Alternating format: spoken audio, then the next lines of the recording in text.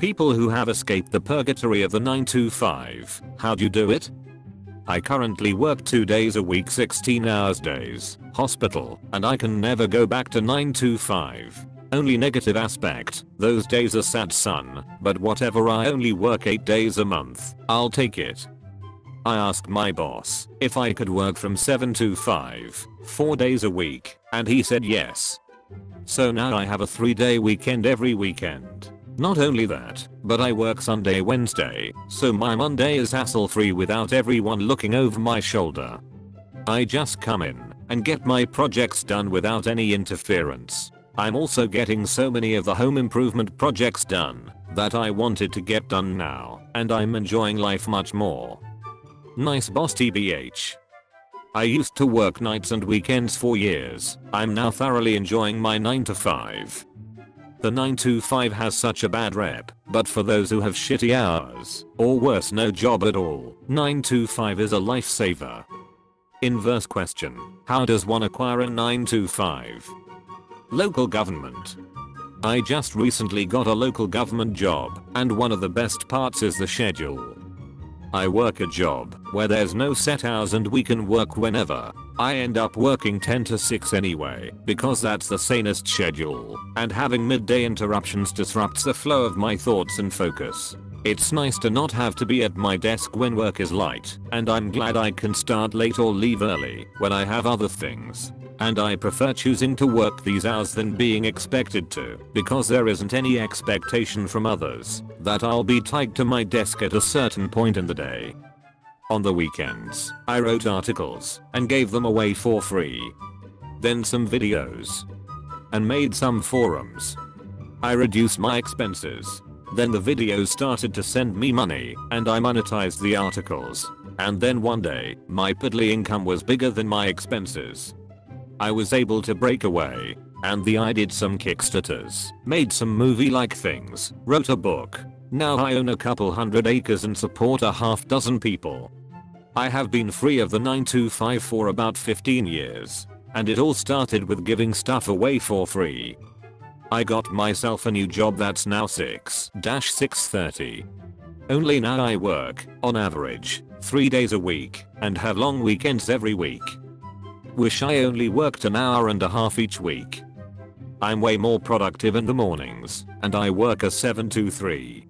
Same number of hours, but nobody wants to meet or talk to you from 7 to 9 AM anyway, and you get to dip out before 5 PM when deadlines are due. It's been nice. Corona. After a really bad depressive episode, I realized being regulated in an office from 8-5 was destroying my mental health. I hated working for the weekend, and I hated going in Monday knowing I would be stuck doing the same thing 5 days again. I applied to an airline on a whim 2 years ago, and becoming a flight attendant was the best thing that has ever happened to me. I love that every day is different, every flight is different. I start and come home at different times, and see so many different places. Right now with pandemic restricting flying is super unfortunate, to say the least. However, it also makes me realize how much I love this job, and that I hope I can go back to doing it again once we are able to contain the spread safely again. Went back to college. This has been a temporary fix, but it's at least given me a break from it. Finding a job where you work gigs rather than regularly also has helped. I've done all kinds of stuff from photography to childcare. I agree cutting expenses helps a lot too. My car is 20 years old. I live in a small apartment. I could afford more, but I'd rather work less. I dropped out of that lifestyle. I was focused on getting a 9 to 5 job for reasons, and once I was there I hated it. Worked my ass off in school, and had a job at the World Trade Center with an awesome view of Manhattan. A lot of people would feel inspired or accomplished, but the only thing I felt was disdain. I didn't like who I was, and I didn't like who I worked with. Really disliked my work. I dropped that lifestyle and became a mover. I work with a bunch of talented musicians and make ends meet. I like my life a lot more now. By choosing to be a student forever, at a grad school. I started selling Young Living essential oils. They're life changing. They cure cancer and can help protect you from corona. I make thousands of dollars a month. If you want in on the action, DM me. Haha.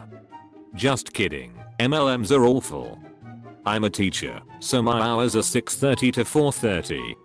I'm allowed to leave at 3, but I usually stay to get work done. Being that I'm allowed to leave at 3 means I can normally attend my daughter's daycare parties.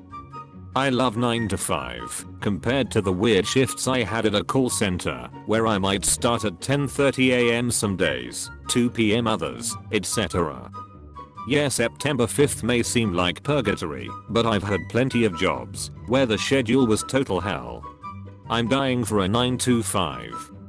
I spent 3 years in a hospital working 6 to 6 with 28-hour on-call shifts every 3 days. I fall on my knees every day and thank God for my 9 to 5 current job.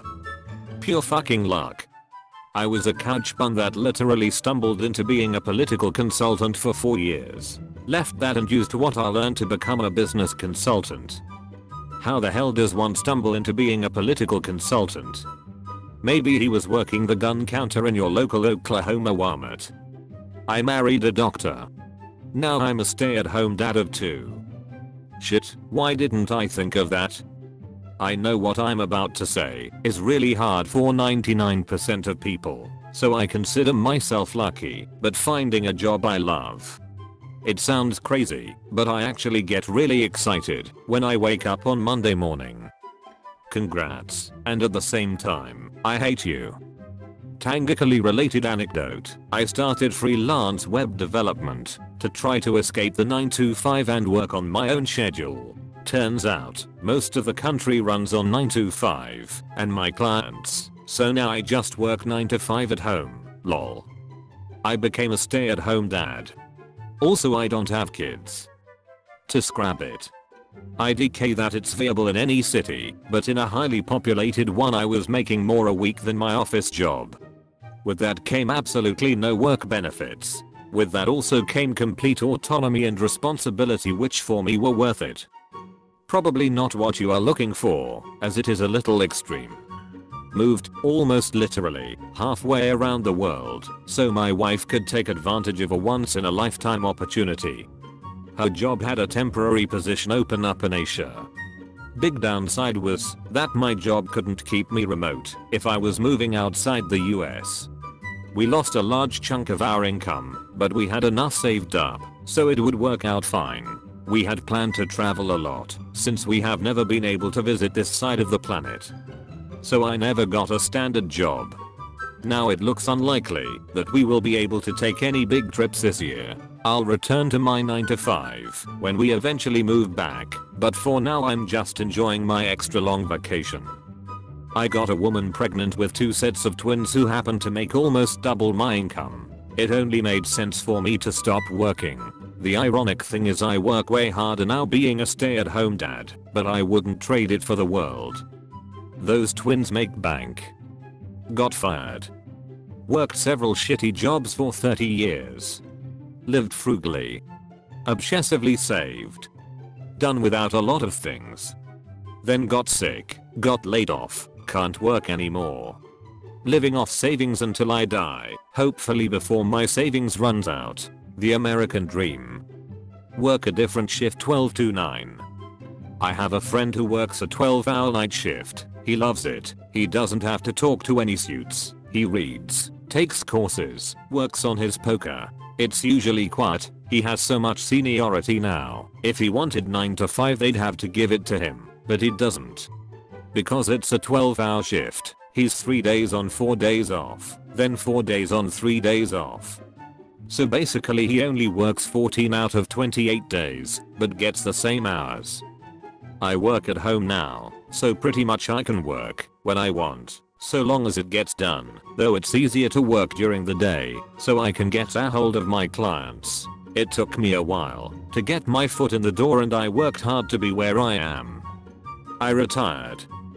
Good for you. I hope you're enjoying it. Had a mental breakdown, quit, and went to work at shitty job after shitty job. I'm a musician. I went to school for composition, then music education. My plan B messed up the trajectory of my plan A. I've spent lots of time trying to work in music composition full time over the past several years, and I'm pretty much there. Don't let your backup plan fuck up your actual plan. Just never applied for a job. Problem fixed. As a programmer approaching midlife, I saw the writing on the wall. Kids coming out of college were raised with computers, had a better understanding of programming concepts, and it was hard for me to keep up and justify my higher salary. Don't get me wrong, I could still write great code and knew how to analyze a problem and design an efficient algorithm to address it, but writing code is not what it used to be. Now it's more being able to assemble a bunch of different technologies/frameworks and get them to play together. So, I began looking into starting a business of my own. Spent a couple of years investigating potential business while continuing to work my day job. Somehow, not really certain how, I ended up deciding to open an ice cream store. And after more research, training, and planning, I did it. So now, I have a bunch of teen/20s people working for /me/ and /I/ get to set the rules, hire the good people, no assholes is my rule, and make the decisions on how we operate. And I don't work 9 to 5 anymore. More like 8 AM to 11 PM, 7 days a week, probably 300 days a year. But it's mine, and I love it. I'm an accountant. I work what most people call a stereotypical 9 to 5 office job, and lem tell ya, it's fantastic compared to my previous jobs as a trade contractor, working in a hotel, grocery stores, and restaurants. Fuck all that shit. I actually work anywhere between 6 and 3 because the company I work for is more flexible than a contortionist. Edit, grammar. I make art. Very close to being able to escape the 9/5, but unfortunately I haven't fully escaped it yet. Here's hoping for good fortunes. The simplest answer is just that your income just has to be over your expenses. The most clear mechanism for which is just having your capital gains over your expenses. If you can get your expenses down to $20k/year in a low cost area, that means saving about $500k to pretty safely be able to never sell labor again, with a 3% buffer on average market returns for inflation or a possible slowdown $1 million for $40k, etc. That's about 12 years of saving everything over that $20k in index funds. If you can make $65k after taxes and the market average is 7%. If it doesn't need to be truly completely passive, it becomes much more quickly attainable. If you can develop a valuable skill you can do on contracts remotely and move to a low cost of living area. For example, if you can get like one very basic web dev contract a month, you can cash that couple grand off of a few days of work, and then as long as you build up a buffer to deal with slow months and keep the average month above your expenses, you are pretty much free. I found a new subject to study. Your comment.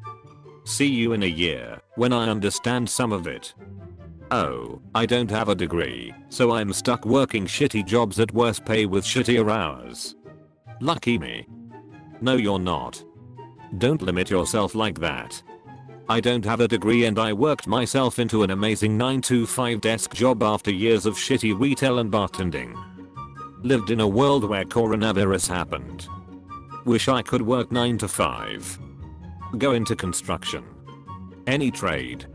Electrical is a decent one, not as tolling on the body as others.